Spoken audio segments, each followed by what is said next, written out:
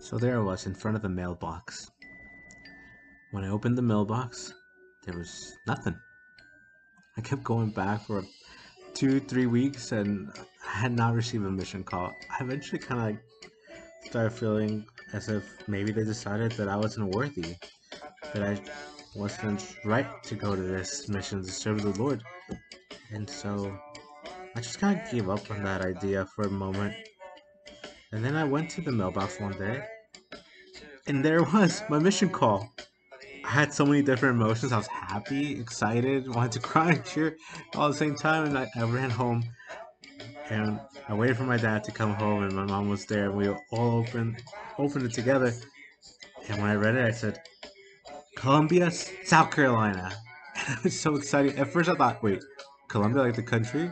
But it was South Carolina, which is funny because I'm from Georgia. But I didn't care. That moment, I was just excited to have a mission call and to go somewhere. So then my family and my parents, we went to go get my endowments. And we went to the Alabama Temple, the Birmingham, Alabama Temple, because the Atlanta Temple was going through renovations during that time. So many things were going through my head as I was going to the temple, but I was just glad to be there with my parents. When we got there, uh, turns out my father had forgotten his temple recommend, and you kind of need that to enter the temple.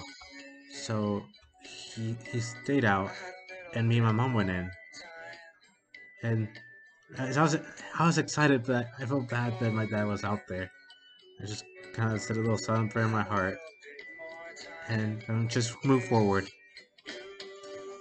As I'm in there, all of a sudden I turn around, and there's my father. It turns out that somebody from back home noticed that he was just waiting outside, and they're like, Francisco, what are you doing here? And then he told them that he was there for his son and his endowment for mission call, and they called the stake president back home, and they were able to arrange everything, confirm that he was worthy to be in the temple there with me.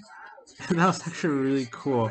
It was cool that people knew that he was worthy, even though like he didn't have a piece of paper, right? And it was amazing just to be with my family there. I then said goodbye to all my friends from church, my ward, and I just got ready to be able to serve my mission. I packed my things and I started to to make sure I had everybody's address and whatnot. But I'll talk more about that and how